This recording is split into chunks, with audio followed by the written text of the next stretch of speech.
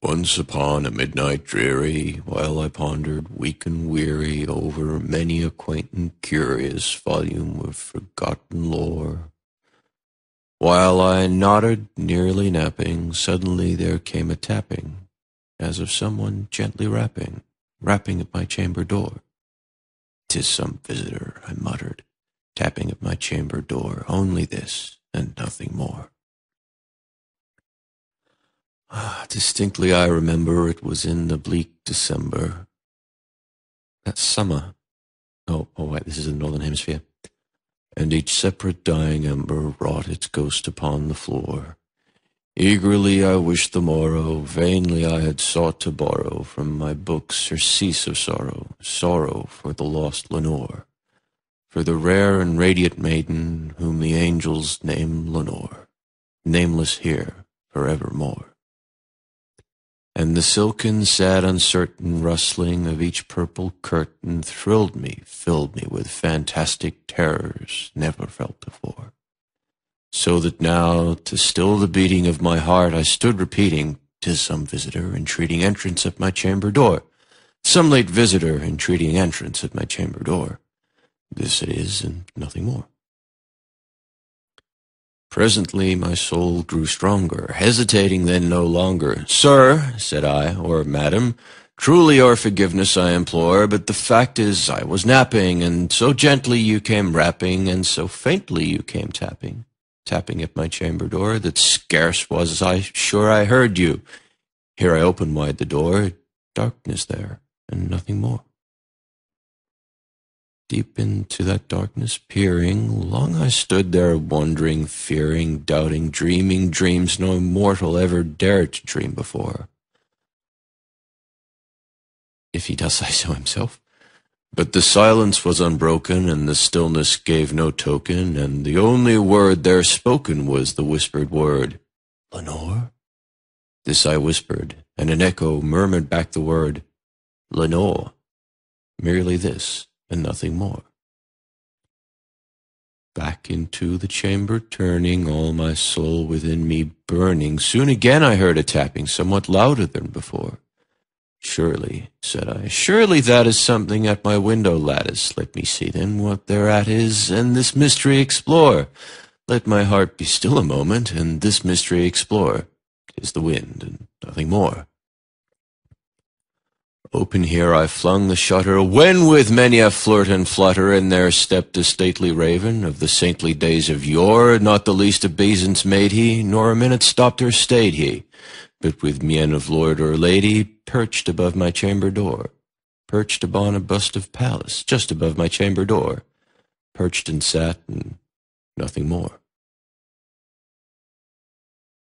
Then this ebony bird beguiling my sad fancy into smiling, by the grave and stern decorum of the countenance it wore, "Though thy crest be shorn and shaven, thou," I said, "art sure no craven, ghastly grim and ancient raven, wandering from the nightly shore. Tell me what thy lordly name is on the night's Plutonian shore." Quoth the raven, "G'day." Much I marvelled this ungainly fowl to hear discourse so plainly, though its answer little meaning, little relevancy bore. For we cannot help agreeing that no living human being ever yet was blessed with seeing bird above his chamber door, bird or beast above the sculptured bust above his chamber door, with such name as G'day. But the raven, sitting lonely on this placid bust, spoke only that one word, as if his soul in that one word he did outpour. Nothing further than he uttered, not a feather than he fluttered, till I scarcely more than muttered, "Other friends have flown before. On the morrow he will leave me, as my hopes have flown before." Then the bird said, "Cheer up, my poet." Startled at the stillness broken by supplies so aptly spoken, "Doubtless," said I, "what it utters is its only stock and store, caught from some unhappy master, whom unmerciful disaster followed fast and followed faster, till his songs one burden bore, till the dirges of his hope that melancholy burden bore, of never, nevermore."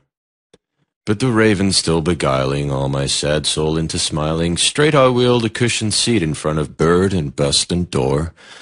Then upon the velvet sinking, I betook myself to linking fancy unto fancy, thinking what this ominous bird of yore, what this grim, ungainly, ghastly, gaunt, and ominous bird of yore meant in croaking, "Cheer up, emo poet." This I sat engaged in guessing, but no syllable expressing to the fowl whose fiery eyes now burned into my bosom's core. Bosom. This and more I sat divining, with my head at ease reclining on the cushion's velvet lining that the lamplight gloated o'er, but whose velvet violet lining with the lamplight gloating o'er she shall press, nevermore. Then methought the air grew denser, perfumed from an unseen censer, swung by seraphim whose footfalls tinkled on the tufted floor. "Wretch," I cried, "thy God hath lent thee, by these angels he hath sent thee, respite, respite, and nepenthe from thy memories of Lenore. Quaff, oh quaff, this kind nepenthe, and forget this lost Lenore." Quoth the raven, "Put it on your Algy." "Prophet," said I, "thing of evil, prophet still, if bird or devil, whether tempter sent, or whether tempest tossed thee here ashore, desolate yet all undaunted, on this desert land enchanted, on this home by horror haunted, tell me truly, I implore, is there balm in Gilead? Tell me, I implore." Quoth the raven, "Who's Gilead?"